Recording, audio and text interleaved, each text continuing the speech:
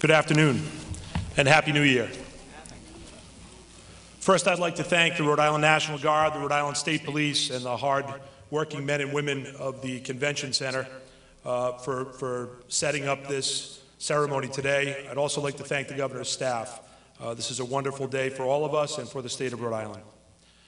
It is a tremendous honor to have taken the oath as Rhode Island's 30th Secretary of State before my incredibly supportive family, my friends, colleagues, dignitaries, and the good people of the state of Rhode Island. I want to take this opportunity to thank the 29th Secretary of State, Nellie Gorbea, for her years of exemplary public service.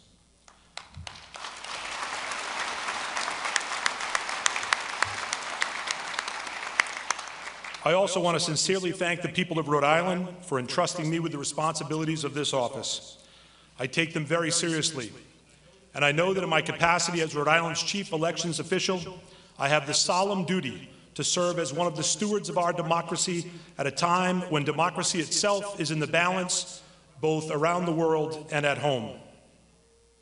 It is essential for us to acknowledge that American democracy is not guaranteed.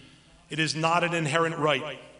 Its preservation relies on advanced and active citizenship, for our democracy cannot survive if our citizens are merely spectators.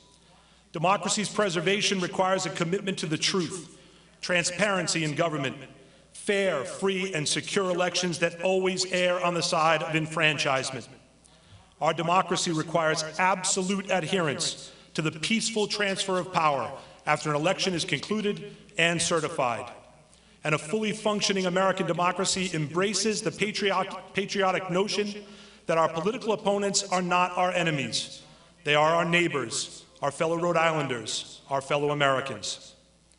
The late great civil rights leader and Congressman John Lewis reminded us that democracy is not a state, it is an act. Informed, robust, and civic engagement is the foundation of the democratic republic in which we all live. And I intend to do everything I can as Secretary of State to shore up that foundation at every turn. It is the honor of a lifetime to serve the state in this role. I would like to thank Governor McKee for giving me the opportunity to address you here today and congratulate him, Lieutenant Governor Matos, Treasurer Diosa, and Attorney General Nerona.